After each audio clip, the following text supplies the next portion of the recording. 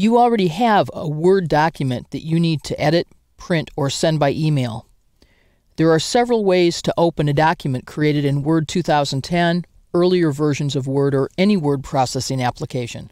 For example, if you've recently opened the document in Word, it may be on the Recent Items list on the Windows 7 Start menu. I point to Word 2010, and this shows me a list of the documents that I've opened in Word 2010. In other versions of Word, this might be a consolidated recent list that would show you documents created in Excel or Word or any other application. And so my Two Trees Handbook that I'd like to open is available here, and I can click to open it. Now, if it hadn't been on the Windows list, which is a relatively short list, it might still be on the list of recent documents that Microsoft Word keeps track of. So I could go in Open Word and see, is it on my recent documents list here in Word? Here's one of my favorite Office features, which is pinning. I can ensure that this document stays on this list by pinning it here. And then when I open Word, it will always be here. But if you have Windows 7, you also have pins available to you out here on this list. So I can pin items to my Windows system list for every application in Microsoft Office 2010.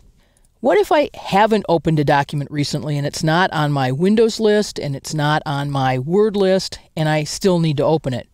Well, then I'll need to go find it.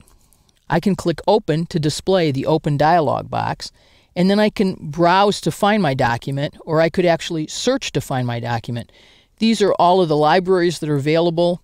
This consolidates all the document libraries on your own computer. You may be looking someplace more specific, but as soon as you get to the folder that you believe this document is in, you can begin typing text, and you'll notice that you'll find lots of information that will allow you to locate the particular document you're looking for, and then click Open. When you open a Word 2010 document, it just opens.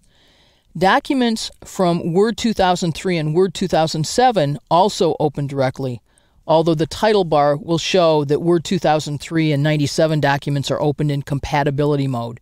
This document is not in compatibility mode, but if we open, for example, this document, a Word 97 to 2003, we can't know which version document, but we can still edit that here in Microsoft Word 2010.